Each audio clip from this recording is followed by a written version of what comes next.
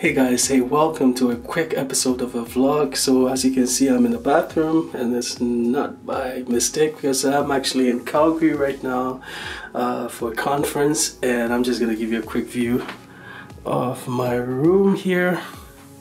It's quite nice.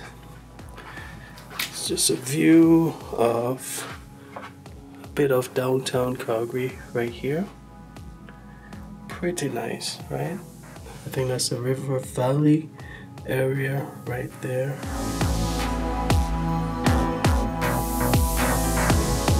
So on my way to Calgary, I just couldn't help it. I saw this flea market on the way here, and I just had to make a detour on the highway, scooting off the highway onto this dirt road just to get into those sheds that were set up.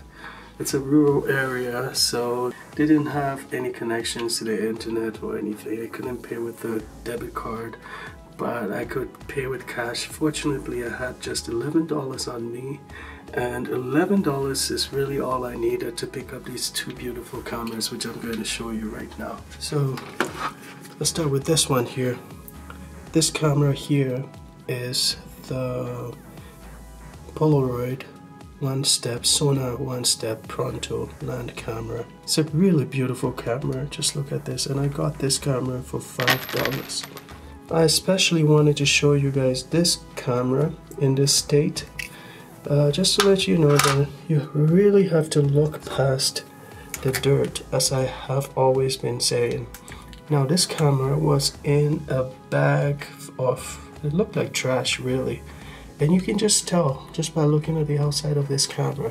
If you were to pay too close of an attention to how dirty and grimy this camera actually looks, you might pass on a really good camera. See, when I saw this, I mean, look at the viewfinder alone.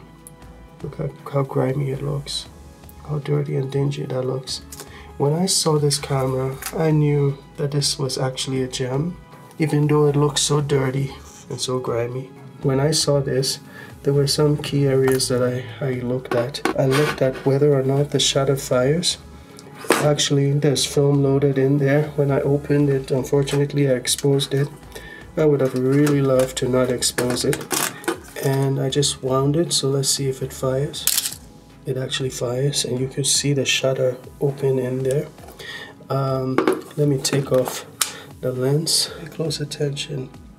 Now, even though the outside of the camera is so grimy, take a look at how beautiful the inside of the camera looks. Look at the glass. The glass is spotless. And look at that. It looks amazing inside. And that's what really matters. You can actually tell that this camera is actually in good shape. It's not just about the dirt on the outside, guys.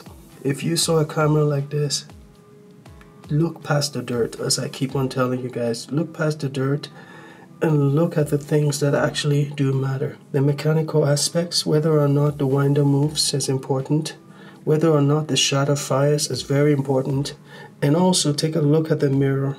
And you can see that the mirror is in excellent shape, which highlights exactly what I have been trying to explain to those of you guys that are interested in film cameras. This is what really matters, and as far as this is concerned, this camera is great. I'm actually going to clean this thing up, and I'll show you the end result. And another thing that I was careful about looking at is whether or not there was fungus in the lens. Fortunately, there's a bit of dust on the outside here. I'm sure when I clean it up, it's going to be just fine. But I don't see any fungus build up on the inside of this lens, which is really, really good sign. From the just a cursory observation of this camera, this is actually a very good camera. And of course, same thing applies to this camera as well. Even though this camera looks quite grimy on the outside as well, as you can see, look at the lens. The lens is in great shape. Right there is a better view. the viewfinder is in great shape.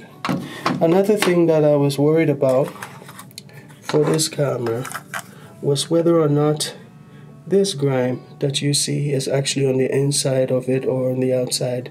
And I verified before I purchased it, and it's actually on the outside of this viewfinder, so it can be cleaned, and I'll show you guys after I clean this up. So you're gonna ask me, how much did I pay for this? This whole camera, it's beautiful SLR, which I can easily sell for about $300. I've actually sold one for $350 in the past on Amazon. And this camera, I bought this camera for $5. So if I were to sell this, I'll be making quite a healthy profit. So there you go, guys. Hey, so it's a beautiful morning in Calgary, and I'm ready for my day here. But I just want to show you guys the cameras in their newfound glory, because last night I did spend some time disinfecting the cameras, and look at this, all clean and disinfected. This is very nice looking right now. All the grime has been wiped off and it's been cleaned properly. I took the pains to go through all the little crevices and just to make sure that I cleaned it properly. And look at this one as well. This one actually looks like new. See how nice that looks? Beautiful cameras. So this is how I like my cameras to look. And I'm glad that I bought this for $5 each, because they work perfectly.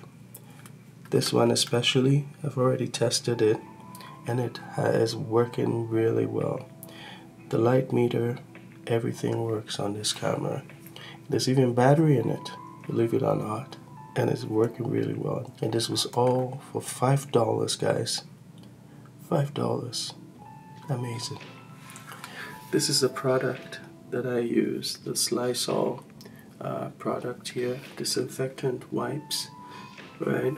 And I just wipe it, give it a nice generous wipe. I make sure that the wipes or the liquid does not get on the lens itself. You don't have to put the product on the lens, otherwise it will harm the coating on the lens. But everywhere else, just give it a nice generous wipe. And after that, just wipe it with a towel or any cloth that can take off dirt without actually leaving residue on it. Usually you could also use the microfiber cloths. Before I go, I just want to show you just a view of Calgary in the morning.